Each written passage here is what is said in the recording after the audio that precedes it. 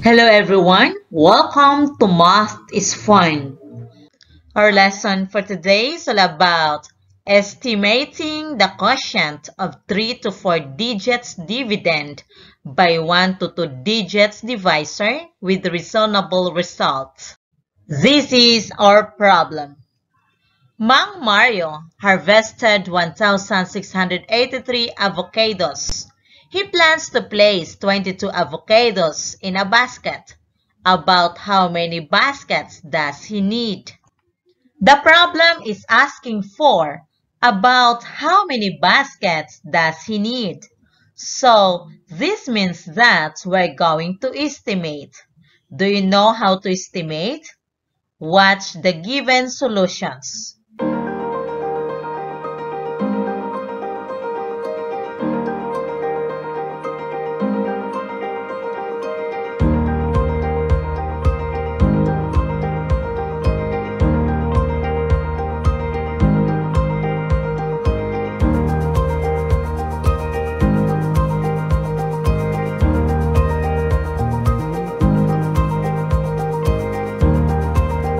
He needs 76 baskets with 22 pieces each and 1 basket with 11 avocados in the actual computation without estimation. If the compatible method is used, he needs about 80 baskets. If the rounding method is used, he needs about 100 baskets. Which of the two estimation is closer to the actual answer? About 80 baskets is the closer estimation to the actual answer.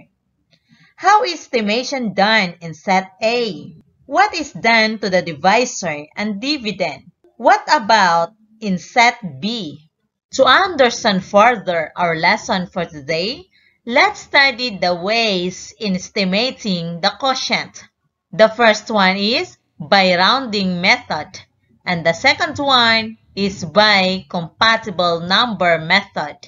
These are the steps in estimating the quotient using the rounding method. Number 1, round off the dividend and the divisor to their highest place value. Number 2, divide the rounded dividend by the rounded divisor. How to estimate the quotient using compatible number method. These are the steps in estimating the quotient using the compatible number method. Number 1, find the nearest compatible numbers of the given dividend and the divisor. Number 2, divide the compatible numbers to get the estimated quotient. What do you mean by compatible numbers? Compatible numbers are numbers that go together. For example, 10 and 5. 10 and 5 are compatible numbers because if we're going to divide 10 by 5, the result is a whole number which is equal to 2 without a remainder. So, compatible numbers are numbers which are exactly divisible by one another without a remainder. To fully understand the lesson for today, let's study the following examples. First, estimate the quotient using the rounding method. 3,565 divided by 23. In estimating the quotient using the rounding method, first, round off the dividend and the divisor to their highest place value. So, in 3,565, what is the highest place value? Yes, thousands. What digit found at the thousands place? Alright, 3. So, the life of 3 depends on the digit to its right. If the digit to its right is one of the round down digits, these are 0, 1, 2, 3, or 4, then the rounding digit will be remained. But if the digit to its right is one of the round-up digits. These are 5, 6, 7, 8, or 9. Then, the rounding digit will be added by 1. So, what is 5? Round up or round down digit? Very good. 5 is a round up digit. So, we're going to add 1 to 3, and 3, it becomes 4. Then all the digits to the right of 3 will become zeros. Next, round off 23 to the nearest tens. And the answer is equal to 20. Then let's divide 4,000 by 20. 4 divided by 20 cannot be, we take 2 digits. 40 divided by 20 is equal to 2. 2 times 20 is equal to 40. 40 minus 40 is equal to 0. We have 2 zeros remaining in our dividend, and we're going to copy to our quotient. Therefore, the estimated quotient is 200. Another example. Estimate the quotient using a compatible number method. 462 divided by 8. Our divisor is a one-digit number, so we're going to find a compatible number to the first 2 digits from the left in our dividend. So let's analyze if 46 is a compatible number to 8. What do you think? Alright, it is not, because 46 is not divisible by 8. What is the nearest number to 46 which is divisible by 8? Let's review the multiples of 8. These are 8, 16, 24, 32, 40, 48, 56, 64, 72, 80, and so on. So, 46 is nearest to 48. We're going to use 48 as a compatible number to 8. Then make 0 the remaining digit, which is 2. Our number now is 480.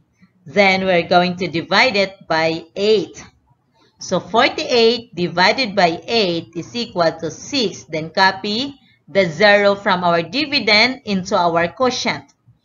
If we're going to estimate the quotient of 462 by 8 using a compatible number method, the answer is equal to 60. Another example, 785 divided by 30. Take the first 2 digits and analyze if 78 is divisible by 30. What do you think? Alright, it is not, because 78 is not divisible by 30. Let's review the multiples of 30. These are 30, 60, 90, 120, and so on. 78 is closer to 60 or 90? Yes, 78 is closer to 90. Then, we use 90 as our compatible number to 30. Then make 0 the remaining digit, which is 5. So 900 divided by 30. 90 divided by 30 is equal to 3. Then copy the remaining digits from our dividend into our quotient. So the estimated quotient is 30. Another example. Estimate the quotient using the compatible number method. 3,565 divided by 23. In this example, we will find a compatible number to both the dividend and the divisor. In our divisor, which is 23, we will use 20. Then, we're going to use the first 3 digits in our dividend, which is 356. Then, let's analyze if 356 is divisible by 20. What do you think? Alright, it is not, because 356 is not divisible by 20. So, what number closer to 356, which is divisible by 20? Very good. It is 360. Then make 0 the remaining digit from our dividend and put it after 360. Next, let's find the quotient of our compatible numbers. So 3 divided by 20 cannot be. We take 2 digits. 36 divided by 20 is equal to 1.